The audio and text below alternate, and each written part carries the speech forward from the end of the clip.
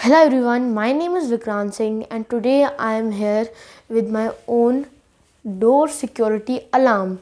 This alarm is really helpful in our daily lives. For example, if somebody tries to forcibly open the door like that, the alarm will start beeping. Or we have left the door open, the alarm will start beeping.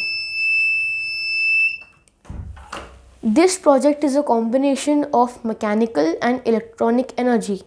So when the door is open like that, that's mechanical energy, and when the alarm is beeping, that's electronic energy.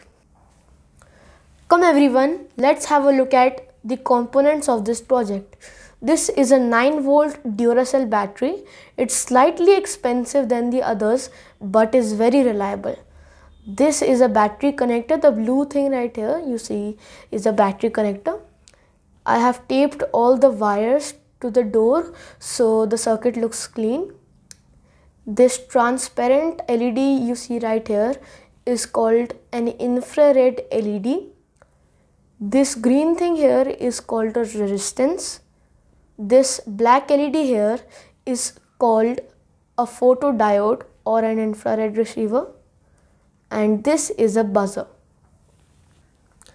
Let's now understand what makes it work.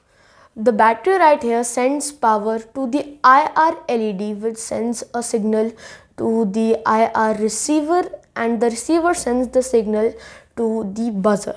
When there is no obstruction, the alarm will beep. But when there is an obstruction, the alarm will not beep, and the obstruction is a very simple piece of cardboard. So now I am going to explain the circuit diagram to you. It is easily available on the internet, but I have made a hand-drawn circuit diagram to explain to you. The positive of the battery is connected to the positive of the IR LED.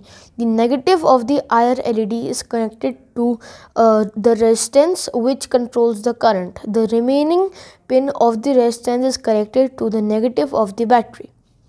The negative of the IR receiver is connected to the negative of the buzzer. The positive of the buzzer is connected to the positive of the battery. The positive of the IR receiver is connected to the negative of the battery. We have soldered all the connections wherever possible, and the battery and the obstruction are stuck to the door with the help of double-sided tape.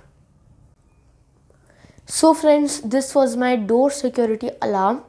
All the components used in this circuit are easily available, and this is easy to install and very helpful in our daily lives. So thank you.